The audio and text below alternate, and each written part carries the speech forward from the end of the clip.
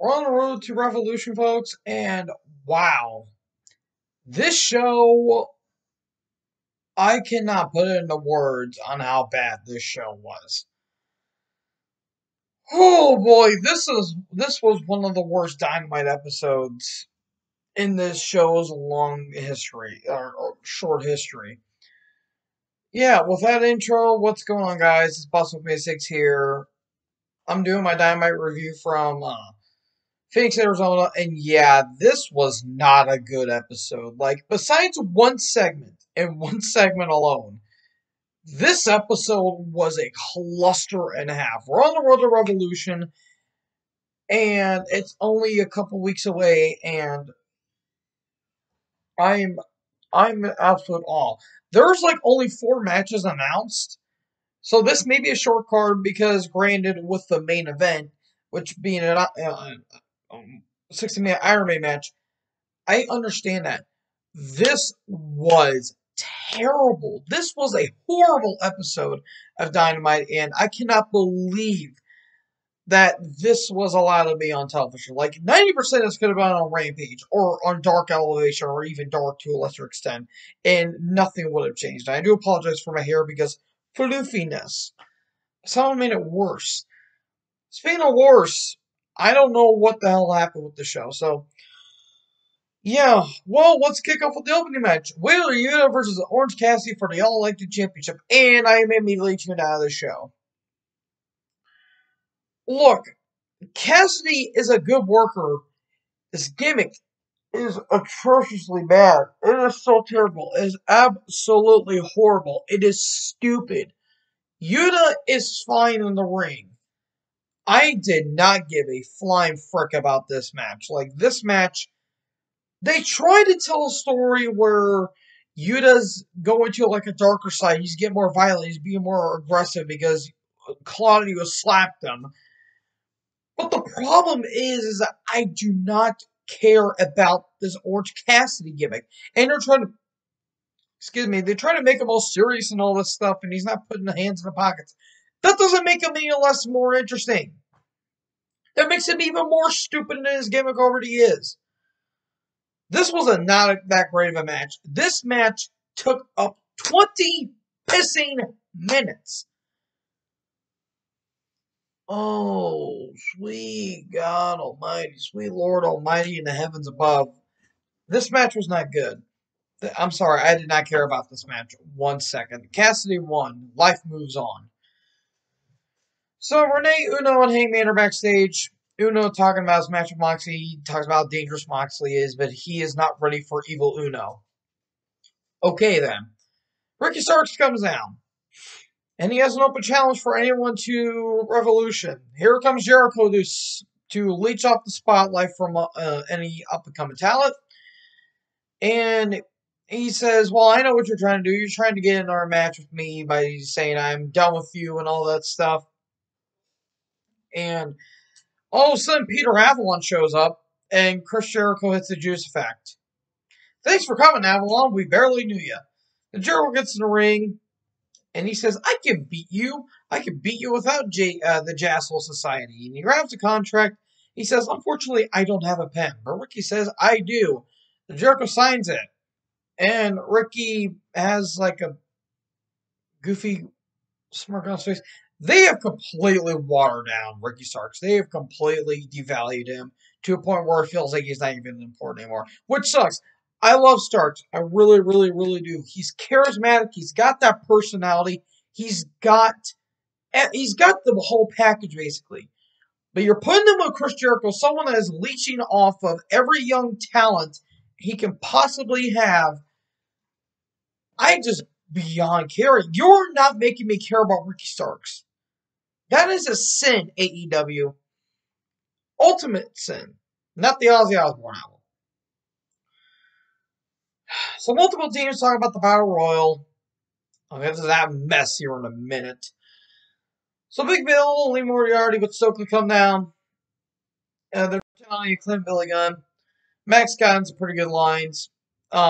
Max did say, yo, Bill, your girl just texted me. She said you're SAWFT. That was funny. That was funny. I will admit, I did laugh at that. And then the match happened. Moriarty's good. He's a solid worker in the ring. Big Bill is just a big guy and nothing more, nothing less. He's in shape. Cool. That doesn't make him any more boring. And Stokely, they brought a child to work day, so yeah, there you go. The Guns appeared on stage. They beat down Billy, and the Acclaimed win. Cool. So then Tony's on the stage, and then Christian Cage comes out, and then all of a sudden Jungle Boy Jack Perry attacks him.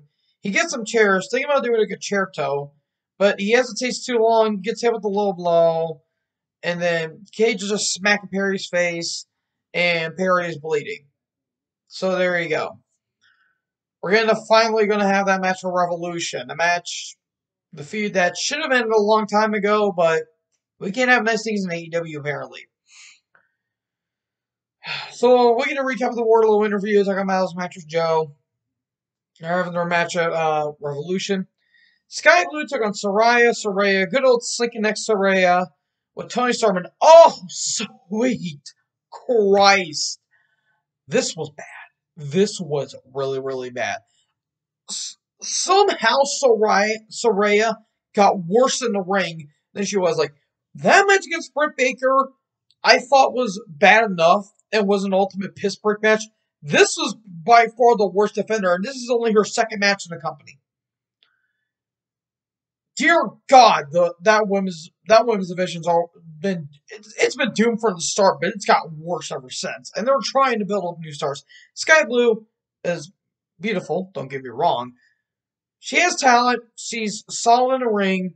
She's not great. She's gonna get there. Saraya, get her out of the ring. She is horrible. She has regressed terribly. I get it.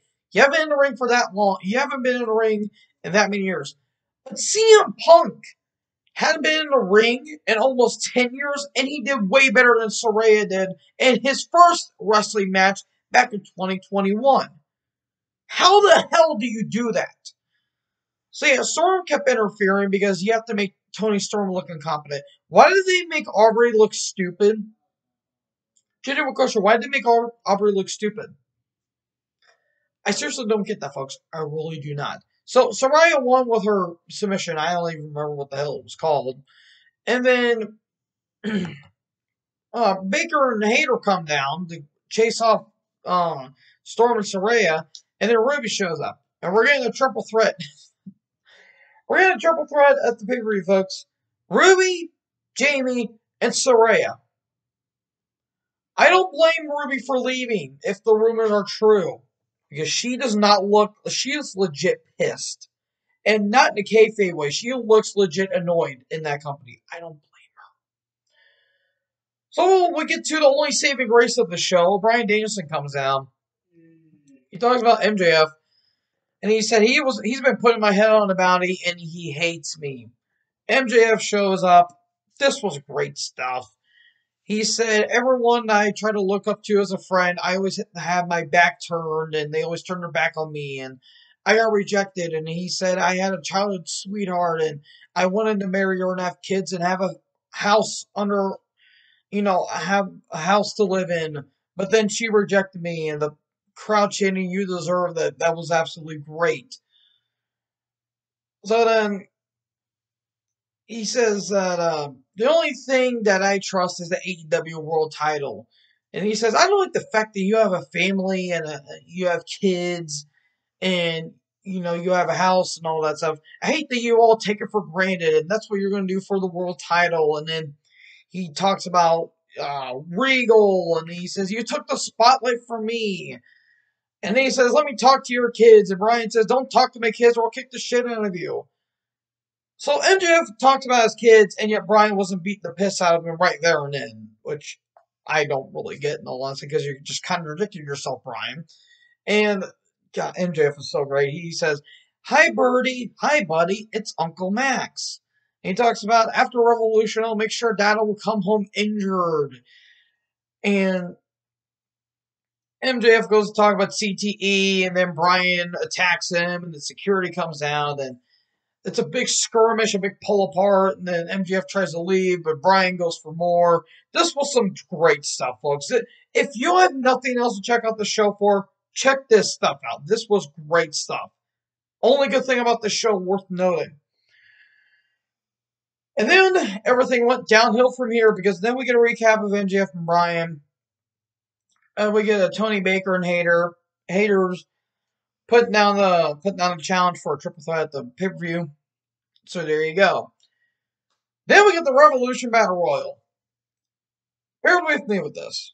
There's 10 teams. And whoever wins gets to be part of the four-way. I think I only missed one team. I didn't get to name of the team because they were all at ringside and they all went in at the same time. So here's the teams. Dark Order consisting of Alex Reynolds and John Silver. You have Top Flight, Dante and Darius Martin. Lucha Bros, Ray Phoenix and Pentagon Jr. Butcher and Blade, Best Friends, Chuck Taylor and Trent. You also have the TNA Rejects, as I call them, which was Jarrett and Lethal. Roosh and Vance 2.0, which was Parker and Menard. The varsity athletes of Nice and Woods. And Daivari was in there too for some reason, even though it was supposed to be 2 teams, not 3, but I certainly digress. And there was another team I didn't really pay attention because this match was a complete mess. And it was overbooked as hell, too. So I'm just going to go through the eliminations. Before that, Mark Briscoe shows up out of nowhere and he goes after Sterling and he brawls with Woods. The varsity athletes get eliminated. Blake gets eliminated. Reynolds gets eliminated. Vance gets tossed out. Then Penta goes as well. Rooston gets thrown out. Silver gets eliminated. 2.0 get it. And this is where this match was already off the rails. This is where everything just went off the rails and down to a cliff in the Grand Canyon, in all honesty. So 2.0 get in. They were going to eliminate Best Friends. They think they did. Danhausen gets in. He gets thrown out. And then 2.0 get eliminated. And then shortly thereafter, Chuck Taylor gets eliminated. Oh,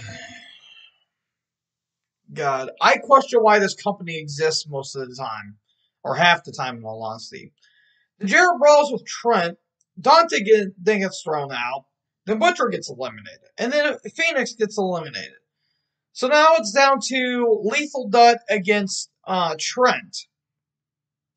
So the big tall mofo, a.k.a. Satnam Singh, he assists Jared Lethal. And then they try to eliminate Trent.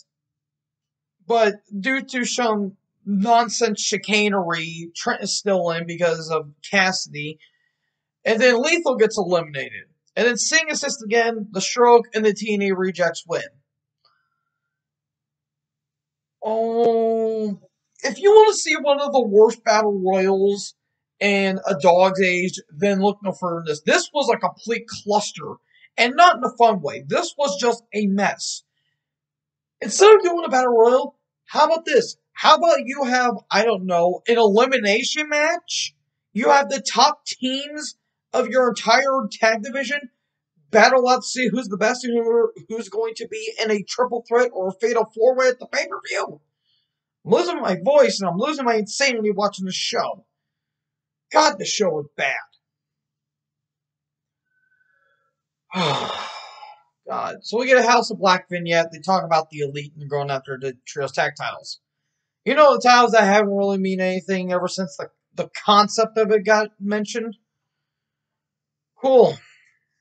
The Renee and Connor backstage. Tony Khan has a major announcement. Here's Adam Cole to set up the announcement. Well, did Tony Khan even know where he was at? In all honesty, I'm legit concerned for him. Cole says there's going to be a new show. It's called AEW All Access, which is basically the third hour reality. It's a show that's going to happen, and it's like a reality show or something like that. Like behind the scenes. Cool. We need more worthless programming for AEW. Seriously, you're making WWE's reality shows look great by comparison. And Cole says he's going to be returning on the show that's going to happen before the All Access show. So cool. Cole's returning. That's good. We get a Rampage rundown. That show doesn't look that great. Then the TNA Rejects are backstage. And then the Guns show up. And they kind of have tension with them for some reason. Okay.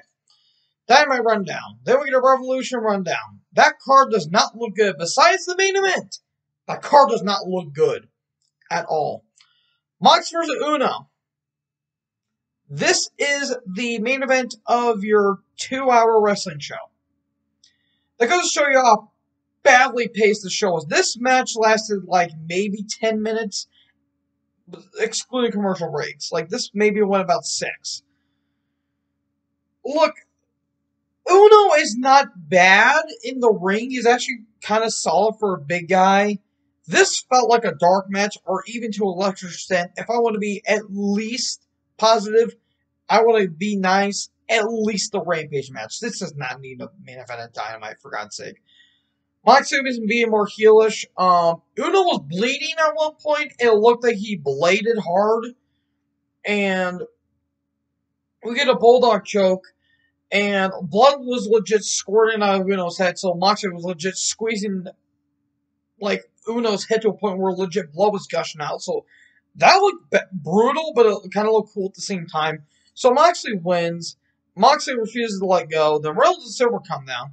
Claudio and Euler show up. And they brawl. Then Heyman comes down with some weird entrance theme. I do not know what the hell that was. And the theme sounded cool, but it was either someone's theme or Hangman's got a new theme, which I don't know why, because I think his current theme works for him. He has barbed wire wrapped around his hand. He punches Moxley, and the Moxley's bleeding, and the show just basically goes to hell and back. This show, besides the MJF and Bryan stuff, show was terrible. One of the worst Dynamites I've ever seen. This was somehow worse than one of the pandemic episodes.